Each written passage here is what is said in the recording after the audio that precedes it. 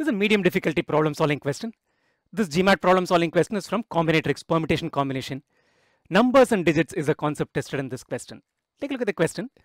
How many odd 4-digit positive integers that are multiples of 5 can be formed without using the digit 5, without using the digit 3? Okay.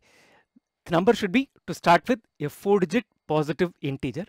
It should be an odd 4-digit positive integer. It should be a multiple of 5. And it should not contain the digit 3. Oh, wow. Lot of conditions to take into consideration. Let's take a look at it. We'll start with it. It's a 4-digit number. 1, 2, 3, 4. Right. The number should be a multiple of 5. The number is a multiple of 5. Its unit digit will be 0 or 5. It should be an odd number. It's a multiple of 5. It's an odd number, which means you're talking about it being an odd multiple of 5. Any number that ends in 0 is going to be an even multiple of 5. So the unit digit can only be a 5. So unit digit can only be a 5. So it's got only one option. It has to be a multiple of 5. So the unit digit has to be 0 or 5. It has to be an odd number. So the unit digit cannot be 0. It has to be a 5. So unit digit has got only one possibility, and that is 5. How many possibilities does the tens place have?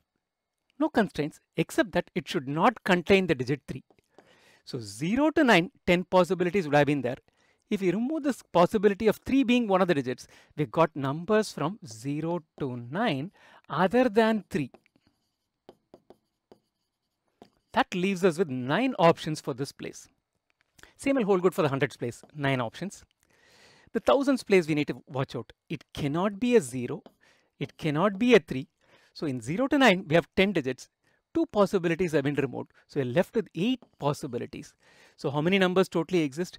8 possibilities for the thousands, 9 for the hundreds, 9 for the tens, and only 1 for the units place. So 8 times 9 times 9 times 1 is what we have. This is 8 times 81, and that is equal to 648. 648 4-digit odd positive integers exist, which do not contain the digit 3 and are multiples of 5.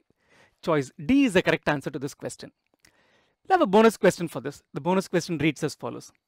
How many 4-digit positive integers that are not multiples of 5 can be formed without using the digit 3? Look at it.